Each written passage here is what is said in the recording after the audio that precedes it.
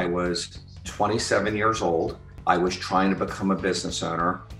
I had pretty much given up where relatives, banks would not give me the money. I was going to see an art gallery, and one of the two co-owners was asking me about my family, about my career, and so forth.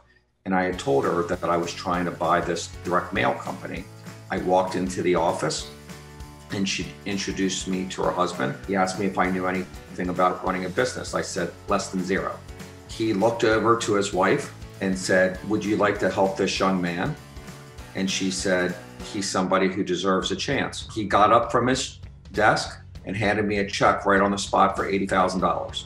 And he said, one day you're gonna do for many others like I'm doing for you today. We want people who've been working for somebody and now they want their own business. This is a six-figure opportunity that we are not charging. We have excellent training with our staff. That is going to be provided free of charge. Every single client that a dealer sells, the profit goes right to the bottom line. If you have a good work ethic, you've got experience, you can become something at Celebration Mailers.